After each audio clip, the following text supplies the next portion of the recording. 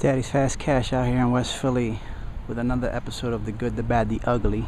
This is the corner property on Oxford, and this might be a 2-for-1 deal. This is the neighborhood. There's a couple fire buildings right there we're actually going to look at, but Lancaster Ave right there, 50th Lancaster, and we have this across the street, which is actually good for, you have tenants, which is probably the best move for this. Also, the good thing about this property is this, good or bad depending on you. You got all this, plus you have that, where that beige wall is. It used to be a 3-car garage. The roof fell in and now it's nothing, but it can be your yard, or you can make another garage and get rents, because garages rent pretty good. So the building has got some decent bones, needs a roof, definitely needs a lot of stuff, but you'll see. So there's some good qualities about it if you want to buy and hold this. Okay, so I'm just going to show you this. This is a back room that the floor's got to be worked on, and there's some water damage there in the corner, but I think that's because of the roof. You can address that without a big deal. This is the kitchen now. All the plumbing was stripped, at least the copper. I did want to show you this kitchen.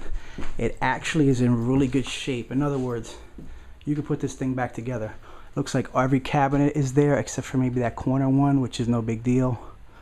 But see the top of the range right there, and everything around this, the countertop seems to be here. So you might not have to redo a kitchen. You might just take this out, fix it, and then put it back, and it looks pretty good. Well, that's where they went into the pipes. Downstairs, not much light. I will go just to show you a little bit.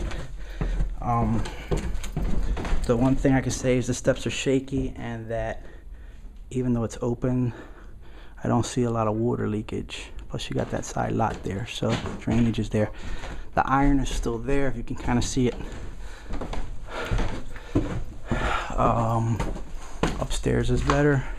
Here's the living room. Kind of the living room, steps going up. The layout's not too bad. I'm just making some notes.